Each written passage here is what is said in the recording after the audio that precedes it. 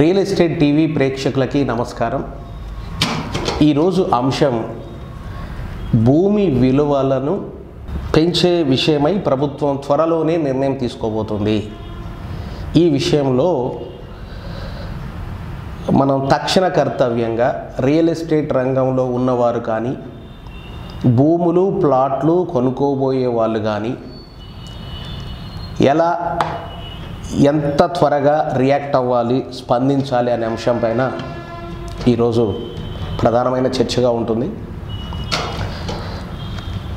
Budget సమావేశాల అనంతరం మన తెలంగాణ రాష్ట్ర ప్రభుత్వం భూముల యొక్క విలువల్ని పెంచాలని చెప్పి ఆలోచిస్తూ ఉంది. ఈ విషయం పైన ఇప్పటికే పలు సందర్భాలలో అధికారులు వెల్లడించున్నారు. స్వయాన ముఖ్యమంత్రి గారు కూడా దానిపైన కామెంట్ చేయడం కూడా జరిగింది. ప్రభుత్వం యొక్క రెవెన్యూని పెంచుకునేందుకోసం జరిగే కసరత్తులో భాగంగా భూముల యొక్క విలువల్ని పెంచడం కూడా ప్రధానమైన అంశంగా ఈరోజు ప్రభుత్వం ముందు ఉంది. 2013 ఆగస్టులో పెరిగిన ఈ రేట్లు అప్పటి నుంచి ఇప్పటి వరకు భూముల విలువల్ని పెంచలేదు. కానీ ప్రైవేటు విలువలు మాత్రం చాలా రెట్లు పెరుగుతూ పోయినాయి. గత 2 సంవత్సరాల్లోనే మనం గమనిస్తున్నట్టయితే గజాల రూపంలో ఉన్న ప్లాట్ల రేట్లు కానీ, వ్యవసాయ భూముల రేట్లు కానీ హైదరాబాదు శివారు ప్రాంతాలలో మనకే పరిమితం కాలేదు. రాష్ట్ర వ్యాప్తంగా వ్యవసాయ భూములు మండల హెడ్ క్వార్టర్స్ కానీ, తాలూకా హెడ్ క్వార్టర్స్లో కానీ చాలా 2 3 4 పెరిగిన సందర్భాలు కూడా ఉన్నాయి.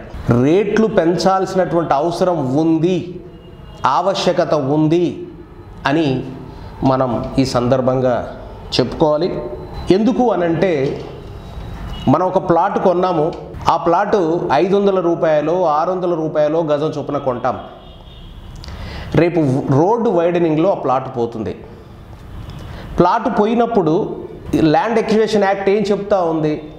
ప్లాట్ యొక్క విలువలో అది అర్బన్ పరిధిలో ఉంటే, పట్టణ శివారు ప్రాంతాలలో అర్బన్ పరిధిలో ఉంటే 2 రెట్లు, గ్రామాల పరిధిలో ఉంటే 4 రెట్లు కంపన్సేషన్ కింద, నష్టపరిహారం కింద ఇవ్వాలని ల్యాండ్ ఎక్విజిషన్ యాక్ట్ చెప్తా ఉంది.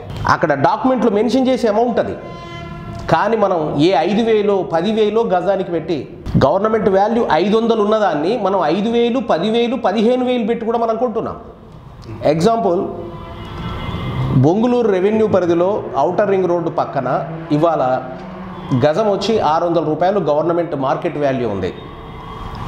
కనీసం 16,000 నుంచి 20,000 రూపాయల వరకు ఈరోజు అక్కడ గజం విలువ పలుకుతుంది. రేపు ఏదైనా రోడ్లో పోయినా, ల్యాండ్ ఎక్విజిషన్లో పోయినా కూడా దాన్ని బేస్ చేసుకుంటూనే ఉంటుంది. 600 రూపాయలు బేస్ చేసుకుని ఉంటుంది. ఈ 16,000 15,000 లెక్కలో ఉండదు. ఇదే ప్రిన్సిపల్ వ్యవసాయ భూముల విషయంలో కూడా వర్తిస్తుంది. కాబట్టి భూమి విలువల యొక్క వ్యత్యాసం ఇంతగా ఉండటం అనేది సైంటిఫిక్గా సరి అయింది కాదు. ఇది మనకే నష్టం ఇది. కాబట్టి ఏంటంటే, రియల్ వాల్యూకి, వాస్తవ ప్రైవేట్ మార్కెట్లో రియల్ వాల్యూకి కనీసం ఒక 50%కైనా సరే మార్కెట్ యొక్క విలువల్ని, భూముల విలువల్ని పెంచాల్సినటువంటి అవసరం ఉంది అని చెప్పి నేను భావిస్తున్నా. రెండో అంశం ఏంటంటే, బ్లాక్ మనీ కూడా భూమిలోనే దాగి ఉంటుంది. గవర్నమెంట్ విలువ వరకే ఆ డాక్యుమెంట్ వాల్యూ మనకు కనపడతా ఉంది. కానీ అక్కడ లక్షల కోట్ల రూపాయలు భూమిలో బ్లాక్ మనీ కింద నిలబడిపోయి ఉంటుంది. కొంత బ్లాక్ మనీని వైట్గా రేపు చూపించుకోవడానికి అవకాశం రావాలంటే భూముల విలువల్ని పెంచాల్సిన ఆవశ్యకత, అవసరం ఉంది. అందుకని అటువైపుగా కేంద్ర రాష్ట్ర ప్రభుత్వాలు కూడా ఆలోచన చేయాల్సిన అవసరం ఉంది. బ్లాక్ మనీ ఇంకే రంగంలో ఇంకెక్కడా అంతగా బ్లాక్ మనీ దాచుకోవడానికి అవకాశం లేనటువంటి రంగం ఇది రియల్ ఎస్టేట్ రంగం. కన్స్ట్రక్షన్లో కాదు, భూముల్లో మాత్రమే దాచుకోవడానికి అవకాశం ఉంది. ఇలా ఔటర్ రింగ్ రోడ్డు సరౌండింగ్స్లలో మంగళపల్లి తీసుకుందాం ఎగ్జాంపుల్, ఇబ్రహీంపట్నం మండలం పరిధిలో 8 లక్షలు వ్యవసాయ భూమి ఉంది. దాని రేటు గవర్నమెంట్ మార్కెట్ వాల్యూ. తుక్కు కూడా పక్కన మంకాలు అక్కడ తీసుకుందాం, 26,75,000 ఉంది ఎకరం వచ్చే. మరి ప్రైవేట్లో జరుగుతున్న ట్రాన్సాక్షన్ ఎంత జరుగుతూ ఉన్నాయి? 2 కోట్లు మినిమం, మ్యాక్సిమం 4 కోట్లు చెప్తున్న సందర్భం. ట్రాన్సాక్షన్స్ ఎన్ని జరిగినాయి ఏంది అనేది సెకండరీ. 3.5 జరిగినాయి కనపడుతున్నాయి. 4 కోట్లు 5 కోట్లు కూడా చెప్తున్నారు రింగ్ రోడ్డుకు దగ్గరగా అనుకుని ఉన్నట్లయితే, రోడ్ యాక్సెస్ ఉన్నట్టయితే. అంటే ఇక్కడ గవర్నమెంట్ మార్కెట్ వాల్యూకి ప్రైవేట్ వాల్యూకి అసలు ఏమాత్రం పొంతన లేకుంటున్న పరిస్థితి మనం గమనిస్తూ ఉన్నాం. మార్కెట్ వాల్యూ గజం 600 ఉన్నట్టయితే ఒక 200 గజాల ప్లాట్ని మనం కొనాలనుకుంటే మనకు 7,200 రూపాయలు మనం స్టాంప్ డ్యూటీ కింద గవర్నమెంట్కి పే చేయాలి. రేపు అది పెంచిన తర్వాత ఒక 1,000 రూపాయలకు పెంచారనుకోండి 600 నుంచి, ఈ 200 గజాల పైన మనం పేమెంట్ చేసేది స్టాంప్ డ్యూటీ కింద పే చేసేది 12,000 అవుతుంది. అదే 2,000కు పెంచారనుకోండి అప్పుడు 24,000 అవుతుంది. అంటే ఇక్కడ స్టాంప్ డ్యూటీ యాజ్ ఇట్ ఈజ్గా మార్చకుండా మార్కెట్ వాల్యూని పెంచినప్పుడు సహజంగానే రెండింతలు 1.5 టైమ్ 2 టైమ్స్ 3 టైమ్స్ కూడా భారం మార్కెట్ స్టాంప్ డ్యూటీ రూపంలో భారం అవుతుంది. ఎకరాలలో చూసినా కూడా ఎకరం 8 లక్షలు ఉంటే 48,000 రూపాయలు 6% స్టాంప్ డ్యూటీని మనం లెక్కలో వేసుకుంటే అది 16 లక్షలు కనుక వాల్యూ అయినట్టయితే ఎకరం రేటు 96,000 రూపాయలు అవుతుంది స్టాంప్ డ్యూటీ. అదే ఒకవేళ అది 20 లక్షలకు కనుక మార్కెట్ వాల్యూని పెంచితే 1,20,000 రూపాయలు స్టాంప్ డ్యూటీ కింద పే చేయాల్సి వస్తుంది. ఇక్కడ నేను చెప్పదలుచుకున్న విషయం ఏమిటంటే, ప్రభుత్వాన్ని నేను కోరుతుంది ఏంటంటే, మీరు అప్రమత్తంగా జాగ్రత్తగా వీలంత తొందరగా ట్రాన్సాక్షన్స్ని కంప్లీట్ చేసుకోండి, రిజిస్ట్రేషన్ అని చెప్తున్నా ప్రజలకి.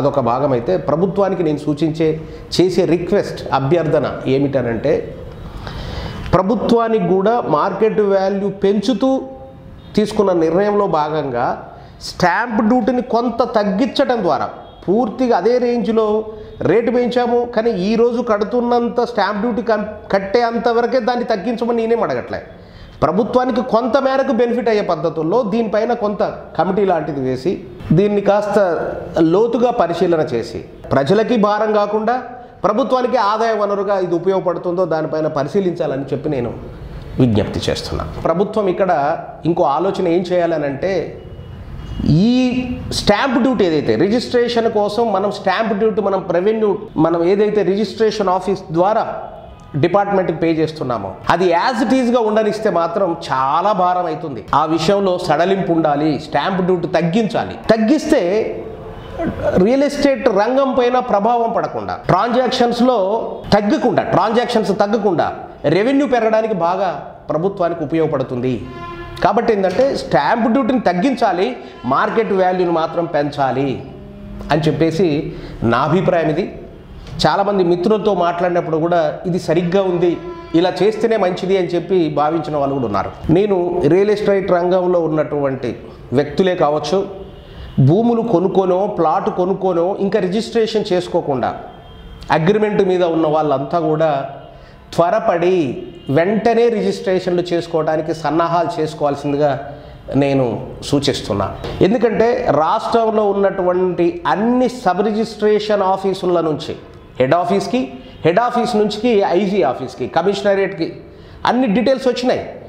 ఏ ఊర్లో ఏ సర్వే నెంబరు, ఏ రోడ్డు పక్కన ప్లాట్ అయితే గజానికి ఎంత పెంచాలి, అగ్రికల్చర్ ల్యాండ్ అయితే ఎంత పెంచాలి, మార్కెట్ ఎకరానికి ఎంత పెంచాలి అనేటువంటి నివేదికలన్నీ కూడా ఇప్పటికే చేరుకున్నాయి. ఇంకా ప్రకటించడమే తరువాయి. కాబట్టి ఏంటంటే మీరు వీలైనంత త్వరగా ఇవాళ ఎంత పెంచవచ్చు అని అంటే 100% నుంచి 200% వరకు పెరగడానికి అవకాశం ఉంది.